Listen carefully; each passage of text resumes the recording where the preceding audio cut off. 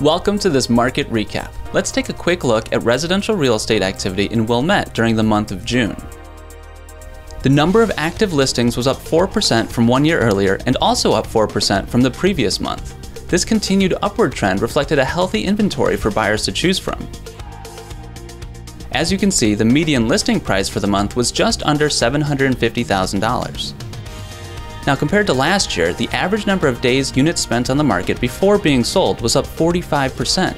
Now, this higher number of days may signal a slowdown in the local inventory turnover rate. The median sale price was just over $680,000.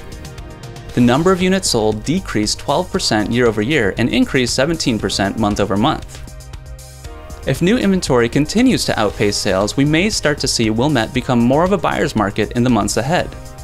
Thanks for watching this market recap for Wilmette. If you or anyone you know are interested in buying or selling, please don't hesitate to reach out. I'm Dave Chung with Coldwell Banker in Winnetka, and thanks for watching.